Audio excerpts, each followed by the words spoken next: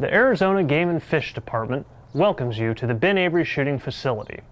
We're very glad you are here. We will try our best to ensure that you have a great experience today, and we hope you return again soon. This video will familiarize you with the commands and procedures that you will need to know on the range. So please sit back, pay attention, and you'll be on the range before you know it.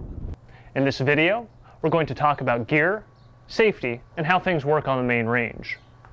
The Arizona Game and Fish Department operates the Ben Avery shooting facility, the country's largest publicly owned shooting range, encompassing over 1,600 acres. The department is committed to supporting shooting sports and to preserving opportunities for shooters and archers to enjoy their sport in a safe and responsible manner. One important safety rule we follow here at Ben Avery is to treat every firearm as if it were loaded. Whenever you handle a firearm, hand it to someone else, put it in a case or take it out of a case, check to make sure it is unloaded. Always make sure your firearm is unloaded unless you are actually on the firing line. When you get ready to visit the main range, all firearms must be secured within a carrying case. If you do not have a case for your firearm, you can purchase one at the Shooting Sports Center, or you can pick one up at your local sporting goods store. Firearms stored in a hard or soft case should be unloaded with the magazines removed and the actions open. This brings us to another important safety rule. Always keep the muzzles of your firearm pointed in a safe direction. The safe direction for all firearms is with the muzzle pointed up or down range. Because the firing line at the main range is made of concrete, if a firearm were to be discharged towards the ground, it could ricochet and cause injury. Pointing the muzzle down at the ground is not safe.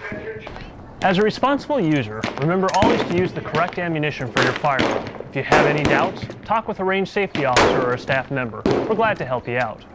Now, let's talk about equipment. In addition to bringing your firearm and the proper ammunition, there are a few other things you will need. Required equipment can be purchased at the Shooting Sports Center, which includes eye and ear protection and targets.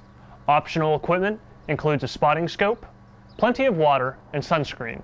At Ben Avery, it is required that you wear eye and ear protection. Eye protection can be as simple as shower-proof sunglasses or as advanced as prescription or competitive shooting glasses. Ear protection can be as simple as foam earplugs to earmuffs. Some people even use both at the same time. Bring your own targets or buy them at the Shooting Sports Center. Target frames and masking tape for attaching the targets to the frame are provided along the line. A spotting scope makes it easier to see your shot pattern on a target downrange. Bring your own scope or rent one at the Shooting Sports Center. To rent a scope, bring a picture ID card, such as your driver's license, to the Shooting Sports Center when you check in. Don't forget to bring water or sunscreen to protect you from our hot desert weather. Water is available for sale in our Shooting Sports Center. Now that you have come to the main range, what happens next? First, pay for your visit at the Shooting Sports Center. Then go to the tower where the range safety officer will check your receipt. Go down there to number 14. The tower range safety officer will tell you when it's safe to go to your shooting station, set up your target, and get ready to shoot. Casing and uncasing firearms must be done at the shooting table only, and never on the back bench. Remember that the muzzle of your gun may or may not be pointed downrange when you open the case. If it is not, close the case, turn it until the muzzle is pointed downrange, and then open it again. Look and listen to the tower for directions, which will be given in one of three ways. Over a loudspeaker, using a buzzer, and with a red flag. Cease fire, cease fire. Open and empty all firearms, remove all magazines, remove all ammunition. For everyone's safety, always listen to and follow instructions from the control tower and range safety officers. In addition to range commands, the shooter must also pay attention to the red range flag located next to the range control tower. All shooters must stop shooting upon the ceasefire command, which may be given at any time. Stop firing, open and unload your firearm, set it down on the table with the muzzle pointed downrange, step back behind the yellow line painted on the concrete. Shooting tables are off limits for any reason during the ceasefire period. If you need something from the table during this time, ask a range safety officer for assistance.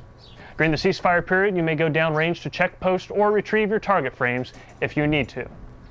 People are downrange at this time, so handling or touching any firearms is prohibited for any reason. This includes rifles on the rifle racks mounted along the back shelf.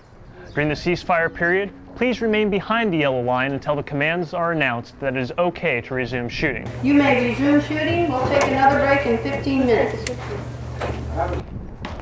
Once the range control tower announces that the range is hot, it's now safe to resume shooting. You will also hear a buzzer. We use the buzzer to indicate that the 15-minute shooting period is over. The buzzer is followed by the ceasefire command. Open and empty all firearms.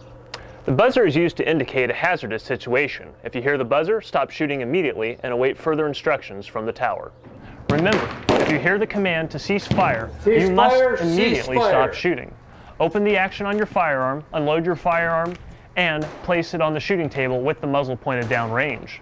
The system of buzzers, flags, and announcements allow the range safety officers and the tower to communicate with the shooters at their shooting stations. By watching, listening, and obeying these commands, you're playing your part in a system that provides everyone a safe and enjoyable experience here at the Ben Avery Shooting Facility.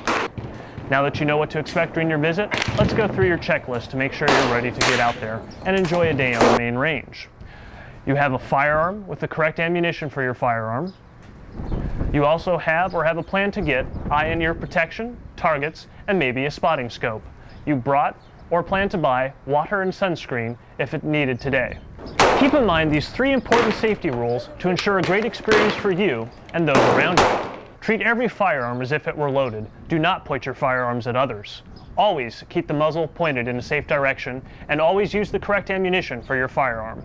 In addition to the main range, the Arizona Game and Fish Department's Ben Avery Shooting Facility offers 16 competitive rifle and pistol ranges, 6 field archery ranges, and a clay target center. The Ben Avery Shooting Facility is also used by more than 250 user groups for different shooting disciplines. Firearms training, instructions, competition at all levels. If you're interested in firearms training or in competition, please visit our Shooting Sports Center or call our office for more information. Now you're ready to go. If you need any assistance, please ask for help. There are 3 key points we want you to remember during your visit today. Always keep the muzzle of your firearm pointed up or down range and not at others. Uncase or case your firearms at the concrete shooting tables only, and the concrete shooting tables are off limits during the ceasefire period. Now you're ready to go. If you have any other questions, please feel free to ask. We're glad you've chosen to visit us at the Ben Avery Shooting Facility and hope you have a great time.